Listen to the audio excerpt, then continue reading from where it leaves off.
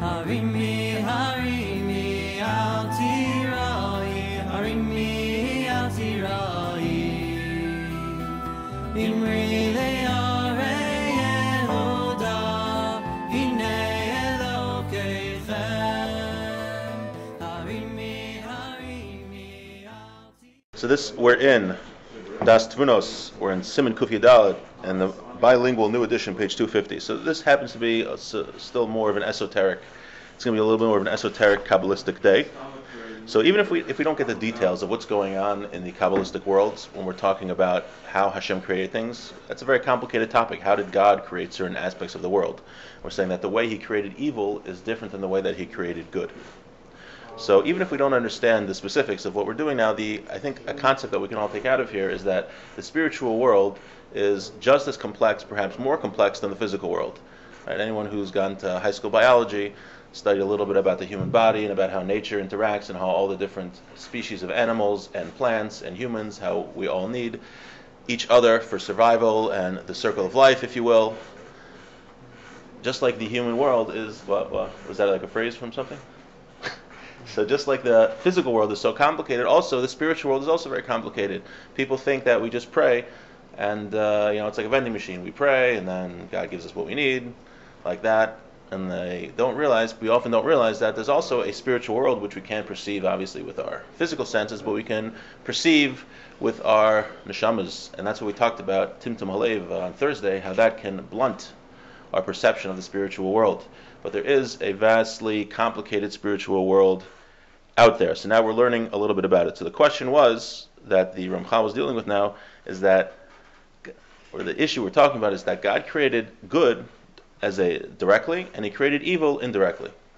Right, that's what we said. So now we're getting into the specifics how He did that. So we said originally that God creates good through a positive force, and evil is created by withholding some of His emanations, withholding some of His what's called hashpah in Hebrew. Now, the question that the Ramchal asked was, that's great for certain things, like we said, a person who's totally healthy has full hashpah from Hashem, full emanations coming from Hashem, let's call it hashpah's emanations, divine energy, for lack of a better term. So that's coming from God to people, and when He stops that hashpah, a person dies. If He withholds some of it, he is sick. He doesn't have those hashpahs. He's on this. He's a sick person. Doesn't receive all the emanations from Hashem. Now the Ramchal asked, the neshama asked the seichel. That's very good for a being that's like sort of, but there are certain things that are totally evil. Something like the Yetzer Hara, things like that. They're totally evil. So how does Hashem create that? You can't create something from a lack of emanations, right? By not doing something, you don't create anything. So now we're going to get a little more into the specifics of how Hashem created evil. And he actually has, if you have this edition, he has a 2-page introduction, all in English, to explain this next part. So we'll try our best to understand it. But if we don't understand it, the idea is to remember that Hashem created the world with a complicated spiritual world. Amar HaSeichel, says the intellect. When we say that Hashem created the world, first He created a general creation, let's say, a general world of emanations. Right? That was the first step. Right? Hashem could have created the world in any way He wanted. We see from reading the Psukim of Bereshis, the first verses in Genesis, that He created the world in steps. Right? Hashem didn't have to do that, but we see He did. So the first thing was that He created a general spiritual world, we'll call it. And after that, only after that, He created the details. Perush, B'tchila hateva atzmo. First, the natural, we'll call it the spiritual elements. And afterwards, the details. V'hinei. When Hashem wanted to make in the world good and evil, first He created these hashpos, and this was good. These emanations, the spiritual energy from Hashem. Then some of this hashpa, some of this divine energy, Hashem withheld.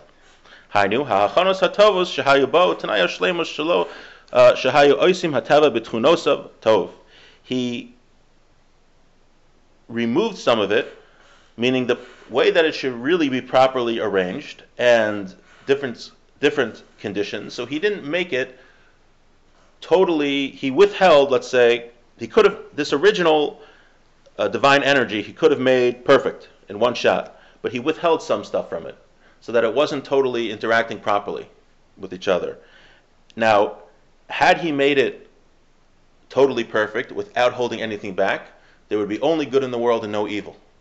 But in this original creation, it's not a creation, this original hashpah, Hashem withheld a little bit. Now this lacking that Hashem withheld in the original general hashpah creation, that gave birth to lacking in the world, in deficiency. Shehem hem klal hara, and this is evil. And since there wasn't a constant divine hashpah, divine energy of good, and there was something lacking, that gave birth afterwards to pure evil. He's going to continue to explain. And after Hashem made this general spiritual energy in the general sense, nivnu ha'ishim bifrat, then only after that, stage 2 is to make the details and to make the particulars.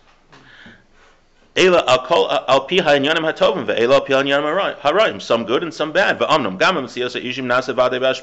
For sure, the particulars were also made with divine emanations of Hashem. Because we already said the concept that everything that exists in the universe is only from Hashem's hashpah. But this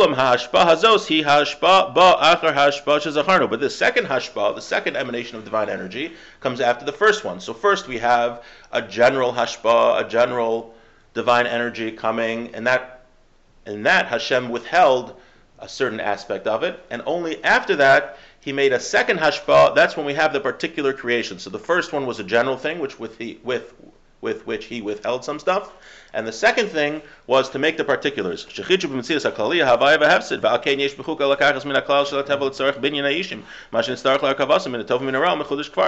from that original hashpah and made things that were what he needed for good and evil, and any combination of the two. Now I'm not saying, he says, that Hashem totally withheld his divine emanation. Because if Hashem would have done that, then all of creation would cease to exist. And this is a withholdingness that can't create anything. But rather we're saying that Hashem withheld a little bit of his hashpah. Just that the proper composition of it was stopped. And this is similar to a person who gets sick and doesn't die. So too is the existence of this general hashpah, the stage 1. That it gets messed up with this little hashpah, not the full amount. And that's when evil comes about, from this deficiency that's in the original hashpah, in the original stage 1, that will cause about when Hashem makes that it breeds about pure evil. So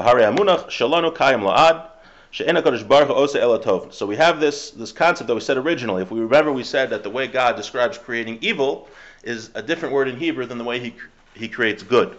So we have now that Hashem is directly creating good. He doesn't directly make evil. It's from the withholding of his goodness that evil will evolve into existence. So we have again. So the question was, you're telling me that Hashem doesn't create evil. So we have pure evil things in this world. So to put it simply, or however simply we could say it, is that there were two stages. First, there was a stage where Hashem made a general world of his hashpah, just as emanation, and in that general world he withheld some of it. He withheld the proper composition of how it should be. And then in the second stage, when he's making the particulars, that the evil evolved from those deficiencies. So it was all traced back to Hashem making it, but he doesn't create it directly, the evil, as he does the good. And next week, don't worry, it's going to get a little more simple. This was I think the most complicated week and the most specific. But the reason we're getting into this is because we're talking about how the purpose of the universe is for that evil will eventually become destroyed. So he's talking about originally how evil came into existence, and he's going to talk about, we're in the section now where we're talking about evil. So what is this thing that's going to be destroyed? So the first step was talk about, well, how did God create evil? So that's what we're talking about now. Now it's going to go on next time to other topics related to evil. Oh, wow.